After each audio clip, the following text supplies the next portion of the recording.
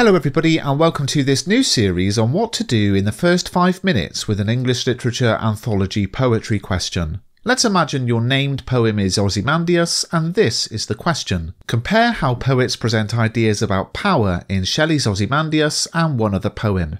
Okay, so the first thing to do is reread or scan through the named poem, pen in hand, and to annotate anything you can think of that might be relevant to the question. So for Ozymandias, you might pick out that the poem is a sonnet. A sonnet is a form of love poetry which originated in 13th century Italy but is best known with reference to the 14th century poet Petrarch. A Petrarchan sonnet follows the conventions seen here on the left. In the 16th century, we have the emergence of what would become known as the Shakespearean sonnet, which follows the conventions seen here on the right. Ozymandias then is definitely a sonnet, and in simple terms we can say that Shelley uses the sonnet form to highlight how Ozymandias is in love with himself, in love with his delusional sense of power and supremacy. But when we look closely at the poem, we see that it does not fit neatly into either of these sonnet forms. Many see elements of the Petrarchan sonnet in Ozymandias. There are 14 lines, structured as a group of 8 lines, the octave, which presents details about the broken statue, and a group of 6 lines, the sestet, which focus on the pedestal and its now ironic message of complete power. However, the opening rhyme scheme, ABAB, fits the Shakespearean sonnet model, not the Petrarchan model, and then we have the continuing rhyme scheme, ACDCEDEFEF,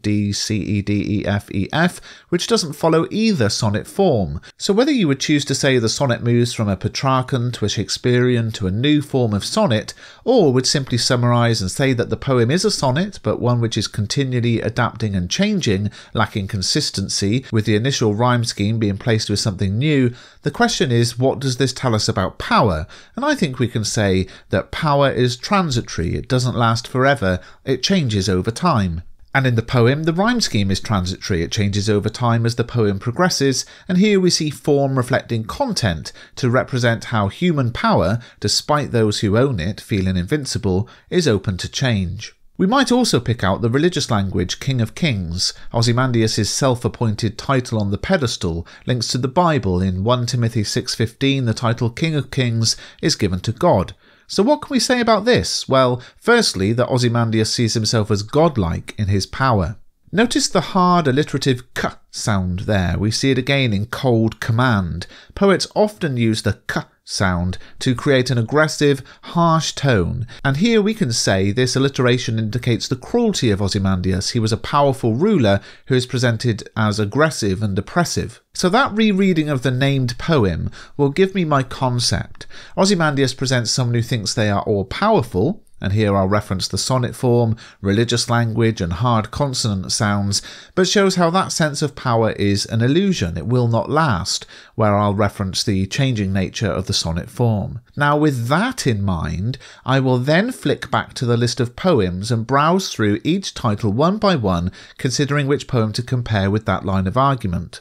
Now just to make this clear, you don't have the poems with you, but you do have a list of the titles. So looking through the titles is a good way of thinking, does this poem compare well, does this one, etc, etc.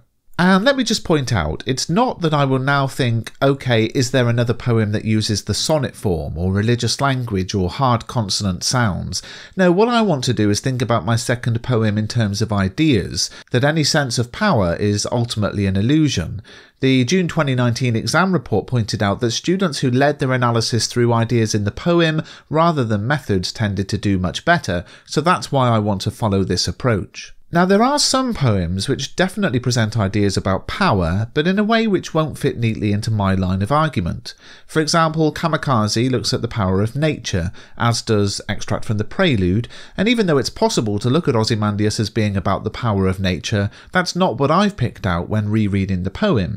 So go through the list and think which compares well, and you might want to pause the video now and have a go at that. And I think my best bet will be My Last Duchess, where the Duke has a sense of power, reflected through the use of the dramatic monologue form, where he's the only one speaking and the listener remains silent throughout, but that sense of power is undermined through the fact that the poem is one long stanza filled with enjambment. It's as if the Duke can't control what he's saying, he's just blurting out all this information. Now obviously I don't have My Last Duchess in front of me, so I'm going to need to remember quotations and references, but this now is my concept. Both Ozymandias and My Last Duchess present speakers who believe they are powerful, but ultimately the reader learns this sense of power is an illusion. Now this is a two-part line of argument, and I'm going to spend perhaps the first half of my answer looking at the sense of power, and the second half looking at how it's an illusion. Everything in my answer then becomes part of the theory I'm exploring. Now, of course, I'm not saying this is how you would have to do it if a question came up about Ozymandias and power.